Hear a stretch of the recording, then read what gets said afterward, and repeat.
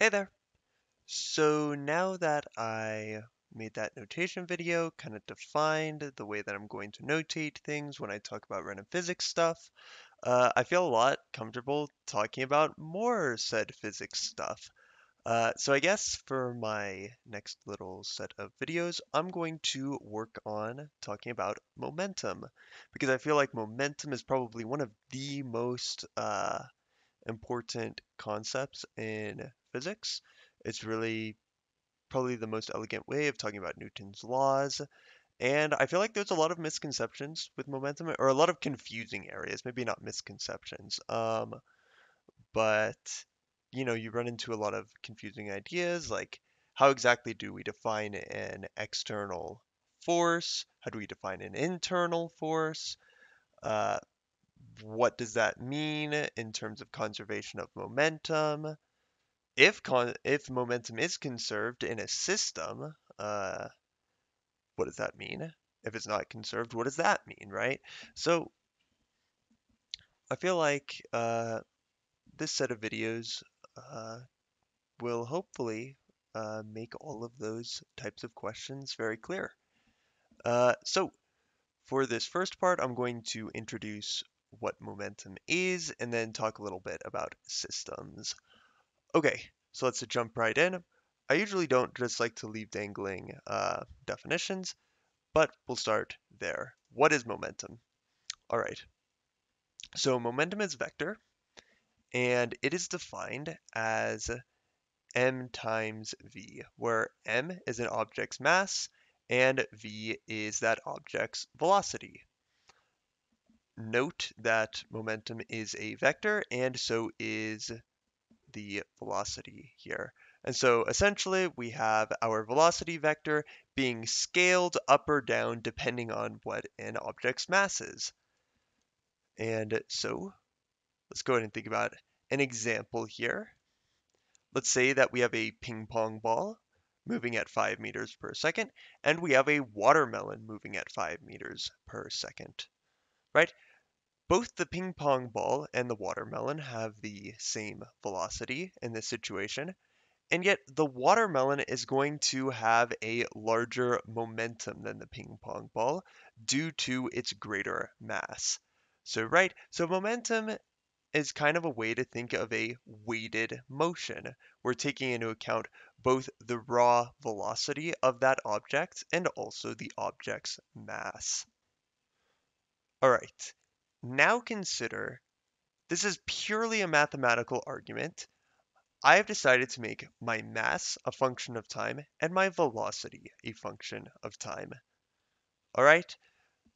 There shouldn't immediately be any reason for me to do this. I mean, of course, you can imagine that the velocity of an object could change over time, like if it accelerates or something like that. Mass changing over time, maybe not immediately intuitive, but we just decided mathematically to make these functions of time. Because of this, if I take my time derivative of my momentum, we just apply the product rule to, you know, m times v. And so we can see that we have our time derivative of my mass times my velocity plus my mass times my time derivative of my velocity, which of course we know is acceleration. Now, here's the key definition, is that when we take this derivative, let's go ahead and read this out in English, that p dot is the rate of change of my object's momentum with respect to time. This is the definition of a force. All right, the rate of change of an object's momentum with respect to time is a force. Now, the simplest situation for us to make sense of this, right? Because all I've done is I've thrown some functions, some arbitrary functions, and I took their derivative and I said, look, this is a definition. All right, now we got to actually use physics. The easiest way to apply this physics is to think about what is called a point particle. A point particle is an excellent approximation for the actual particles of our universe, right? when we talk about a point particle, let's look at this one with a little mass m. This is infinitely small. It takes no or very, very, very, very little volume, right? That limit as the volume goes to zero. It's a tiny, tiny particle, infinitely small. But it has a fixed, finite mass. This is the simplest particle that we can come up with. It cannot be subdivided. Its mass is fixed. Now, that being said, this particle can move around however it wants. Since it can move around however it wants, it could accelerate, it could speed up, it could slow down, it could do whatever. It has a variable velocity, at least possible. It could be moving with a constant velocity, but we're just talking about this in the context of momentum. So we know that this particle would have a momentum at any given time as its mass, which is just a constant now, not a function of time, and it has some velocity as a function of time. Could be, could not be constant. All right, that's as general as we can go for this situation. Knowing this, when we take the derivative of our momentum with respect to time, now we know that since our mass is a constant, this term goes to zero, leaving us with only one term on the right side of our equation. Remember, we already noted that we could call this time derivative of our momentum the force acting on the particle. And this time derivative of our velocity is simply the acceleration of our particle. And this is where we get F equals ma, which, lots of people commonly associate as like a great way to talk about Newton's second law. All right, let's summarize what we just did.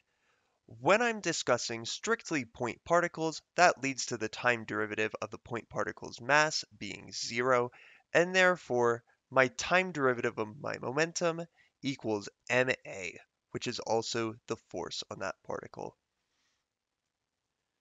Now I'm going to talk about systems of particles. I could take multiple of these particles and I could just lay them out as such. And these particles are going to interact with each other with these forces that I've labeled here. We can think of these like gravitational forces pulling the particles together. So let's go over my notation real quick. I've labeled my forces with a lowercase f.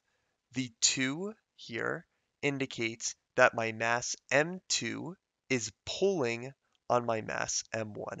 So this is the force from 2 acting on 1. Spell that out real quick. Force from 2, or from m2, acting on m1. Right? And so we can just draw out all of those forces, all of those interactions between our three particles like this. The key here is that as a physicist, I can define my system however I want. So when I go and I define a system, that's really just a way of compartmentalizing my particles. I'm just going to group these three particles together, and now this is my system. Anything outside of my system, I call my environment. Okay? So the next key point here is that I have internal forces at play here. So first let's define an internal force. Internal forces are generated between the particles of my system only, right? So for example, let's just look at F2, 1. Because F2, 1 is generated by mass 2, that means it is an internal force because M2 is within my system. All right? And because all of my particles are within my system in this picture, all of my forces are internal. That means that there's no interaction between my system and the environment. And so we call this an isolated system.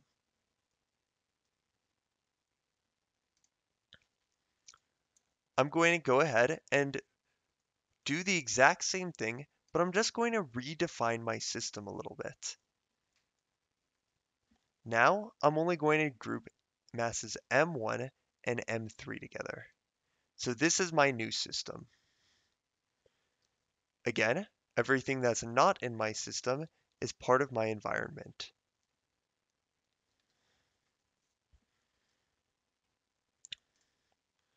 So with this, let's go ahead and figure out what our internal forces are.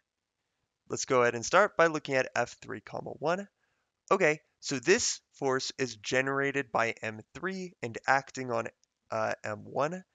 Oh, M3 is in our system. Great, this is definitely an internal force, which I noted right here. F13 is also internal. Next, let's address F12 and F32. These forces don't even exist in our system at all. They're not relevant for what we're talking about. They're acting on M2, which is part of our environment. All right, so what about F2, 1 and F2, 3? Right? That's what we have to ask ourselves next.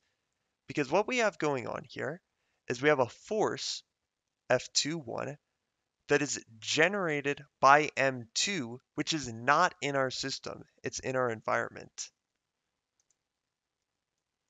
which I summarized here. So for both F2, 1 and F2, 3, these are forces generated from my particles interacting with M2, which is outside of my defined system. These are called external forces. All right, so the key takeaways from this are how we define a point mass, first off. We recognize that that point mass must have a mass time derivative equal to 0, and then we can build systems of point masses. These systems we can define however we want. Whatever the situation calls for is how we define our systems. Depending on how we define the system, that's going to change what we consider an internal force and what we consider an external force. With these ideas, we'll continue discussing momentum and in what situations does the conservation of momentum arise. All right, thank you so much for watching.